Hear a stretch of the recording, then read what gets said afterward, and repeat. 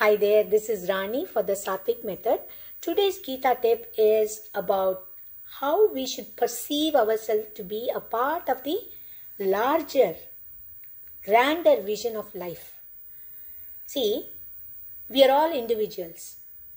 We all know we are individuals. We are doing things, but we are also a part of a family, a team, a society, a community, a nation.